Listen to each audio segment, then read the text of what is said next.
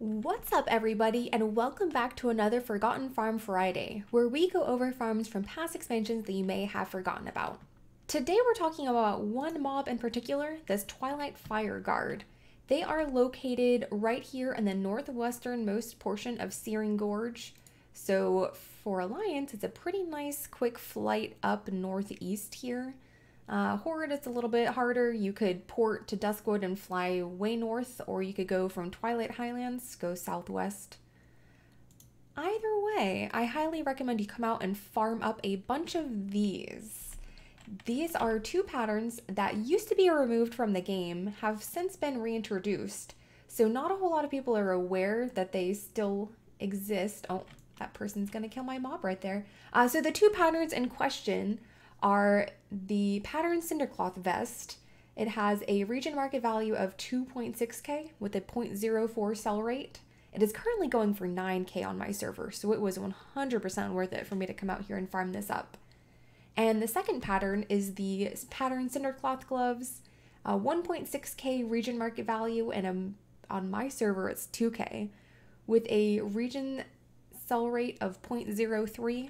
So they will take a while to sell, however, they're pretty quick to get, and I recommend not only having the pattern up, but also if you have a tailor on your server, also send them a pattern. That way they can craft it, and then you can have both of them up on the auction house. That way you can double your sales.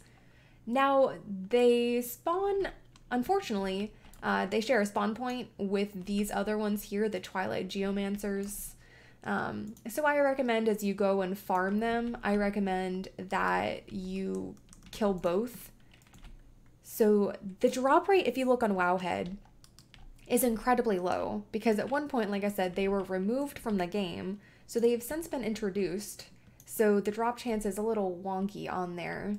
But I have found it doesn't take me very long to get patterns. Like I just was running around testing this and it didn't take long to get both the Cindercloth vest and the gloves. So I highly recommend you come out here and do this. So they spawn starting from up here at this area here. They spawn all around this area here and then actually into the cave. So what I like to do is a little loop where I start up here, work my way into the cave, and then the cave kind of loops around. So I come out, and then what I actually recommend is I made a video on these guys earlier, the Dark Iron Steamsmiths.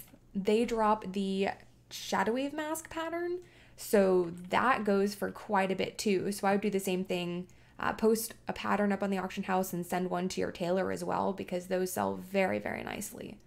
So I would just do a big loop here because the Steamsmiths, I feel like they have a much longer respawn timer than the Fire Guards over here. So I would kind of do a combo of both. So that being said, I hope you guys come out here. I hope you get yourself some, oh, look at that. Look at that.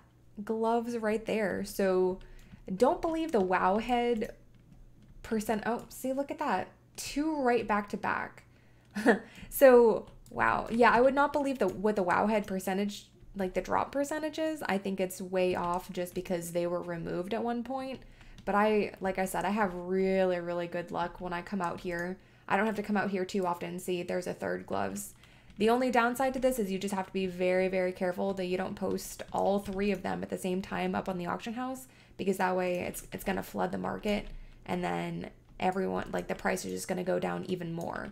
So when I first started farming this, the patterns were worth way more, but I feel like some people got hold of the knowledge that they exist. Yeah, see gloves again. So the price just drops because they're pretty readily available, but it doesn't hurt, like I said, to have a couple or have one up on the auction house, just because it's anything can help just increase the amount of gold that you have up on the auction house. But guys, that's it. Thank you so much for watching. I hope you come out, hope you do this little loop here where you kill the Fire Guards and then you come over here and kill the Steamsmiths. If you enjoyed this video, please consider subscribing to the channel, and I will see you all in the next one. Bye guys.